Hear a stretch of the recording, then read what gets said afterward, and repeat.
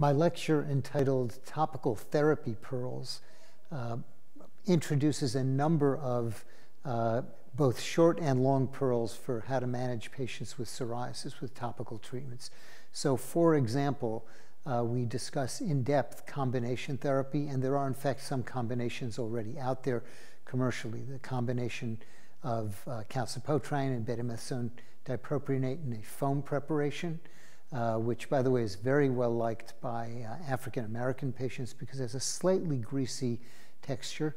The combination, that same combination in a new technology called PAD, which in a cream formulation enhances the penetration and reduces the irritation of topical medications.